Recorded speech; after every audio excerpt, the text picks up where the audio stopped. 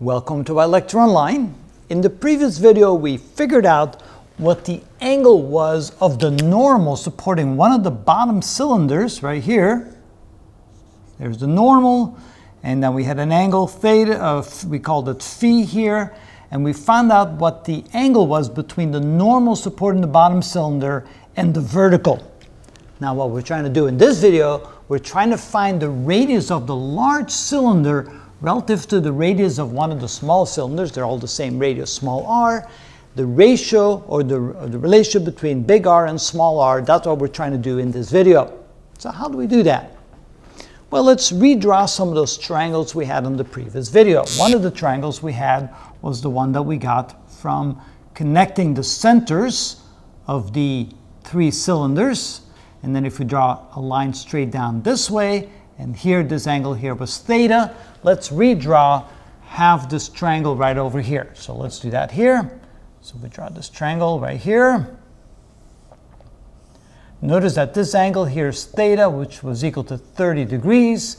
This side here, from there to there, is equal to twice the radius of each of the cylinders, right? This is 1 r, this is 2 r's. So this side here is 2 times r. And the bottom here, that would be the radius of a cylinder. That would be equal to r, like that. There we go. All right, so that's this little triangle right here. Then we had another triangle that we can draw, and let me put the center right there. That would be this triangle right here. This little triangle, we'll connect that over here. And let's make it a little bit smaller. There we go. And we realize that this hypotenuse here must be equal to r, the radius of one of the small cylinders. This distance right here, did we figure out what that was? Well, we'll get there in just a moment. So we know that this angle here is phi, and so this distance right here had to be equal to the hypotenuse r times the sine of phi. So that the total distance from here to here, this distance, which is the distance from this line straight down to where the normal touches the bottom cylinder, that's this distance right here. So this would be r, and this would be r times the sine of theta. That's this distance right here. So these two together, this distance together here, would be r plus r times the sine of, not theta, but phi, wrong angle, because this is the angle phi here, times the angle phi. All right. Remember, in the previous video, we had that the tangent of phi was equal to 1 over 3 times the square root of 3, which ended up being, I have it on my calculator, 10.89 degrees. Okay, so now we need to find big R right here. So if we continue this line all the way up, all the way up, all the way up, until we meet this point right there, that's this line right here, like that.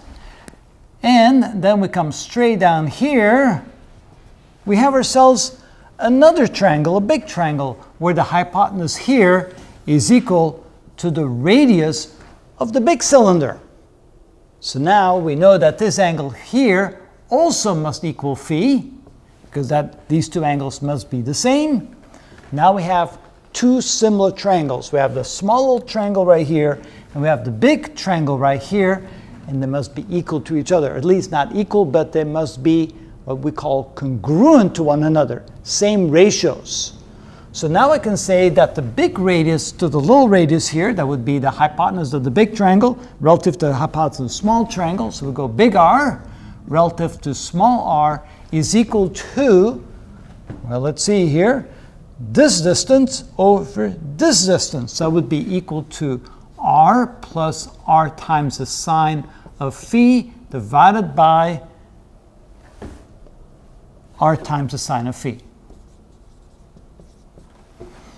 All right, so now we can multiply both sides by r so that these two cancel, and then we can factor out an r. So we have r is equal to little r times 1 plus the sine of phi divided by the sine of phi.